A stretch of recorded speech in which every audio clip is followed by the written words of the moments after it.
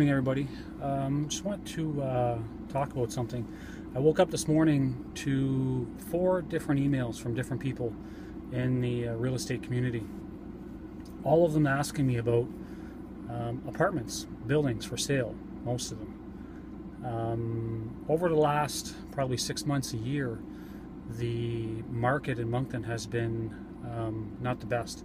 It's been incredibly competitive on the rental side with all the new construction that's been going on. Vacancy rates have been through the roof. And a result of that, sales of apartment buildings have considerably slowed down. I know I have several of our owners that have some buildings up for sale. I have a couple buildings up for sale, and there hasn't been a lot of movement.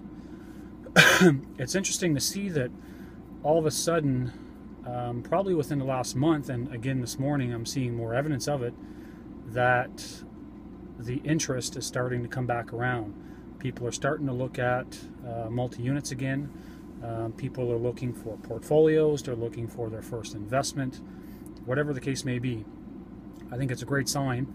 I don't know if this has to do with the recent announcement of what the city's going to be doing over at Highfield Square, which is amazing news for the city, and great news for potential investors looking to come into the city. So anyways, that's what I just wanted to share. Thanks.